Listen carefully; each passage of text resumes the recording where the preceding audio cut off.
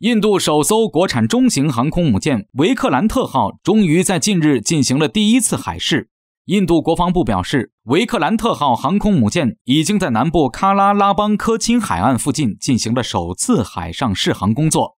据印媒称，此款航母是中国山东号航母最强劲的对手。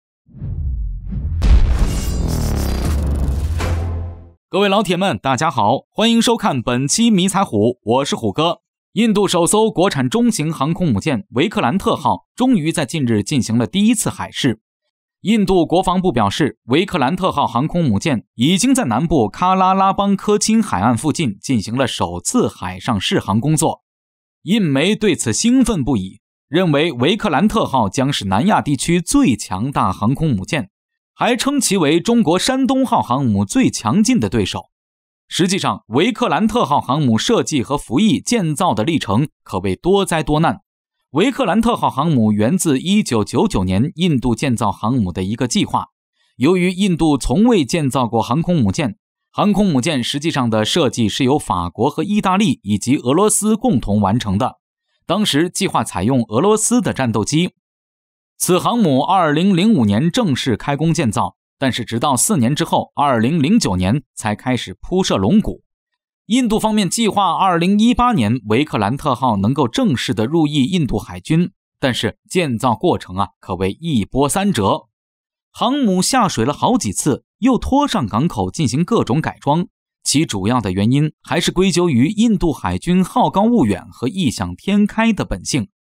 印度海军曾经在建造维克兰特号建造的过程中，数次的提出现在建造的航母吨位太小，要求印度科钦造船厂不止一次的修改船体布局。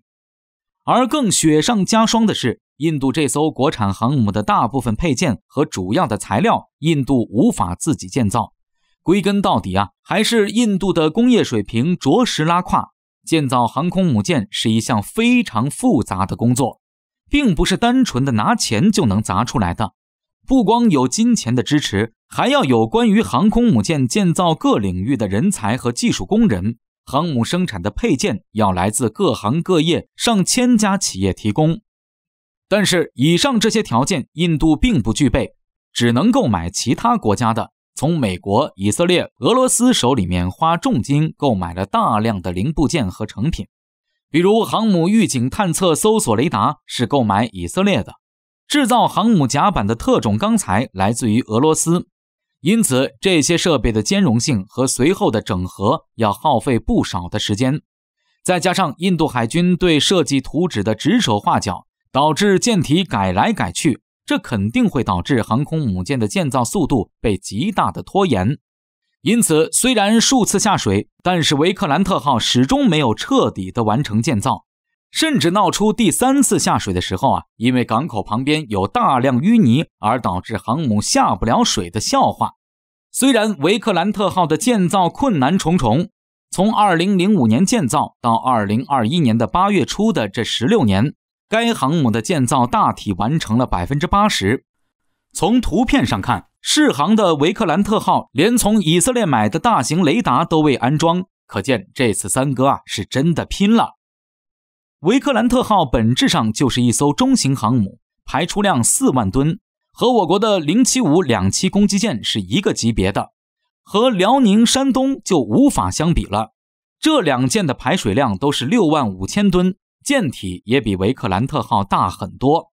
而且最关键的是，中国的航空母舰国产化率远超印度航母，我们完全也可以做到自给自足。一旦遇到突发的状况，可以紧急的维修更换航母的主要零部件，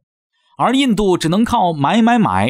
但战场的形势无疑是瞬息万变的，在这自给自足这点上，印度航母的作战能力将大打折扣。然后就是最重要的航母作战性能。维克兰特号采用滑跃式甲板，起飞方式为滑跃式。由于4万吨航母的机库狭小，整个航母只能部署16架米格 29K 舰载机。而目前印度据称打算更换美国的 F-18 超级大黄蜂舰载机。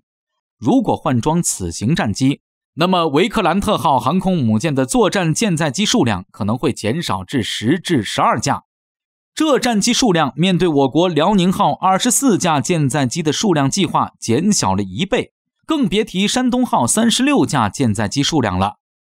在舰载机的性能上，我国航母的国产歼 15B 型战机的性能要优于印度目前装备的米格 29K 和即将装备的 F-18 超级大黄蜂战斗机。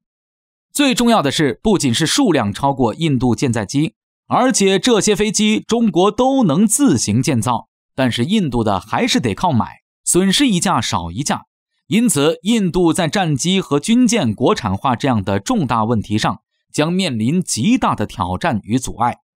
美媒对印度的此款航母也并不看好，其观点是中国建造航母经验和数量远远超过印度。现在中国正在坚定地推进自己的航母建造计划，这将是一直持续的。但是印度目前新建成的航空母舰明显战斗能力较弱，将来这艘航母真的能否在印太地区发挥重要作用还不得而知。维克兰特号是一服役就已经落后了，整体性能远不如我国12年服役的辽宁号航空母舰。至于印媒吹嘘的维克兰特号是山东号航母最强劲的对手，这话就更是无稽之谈了。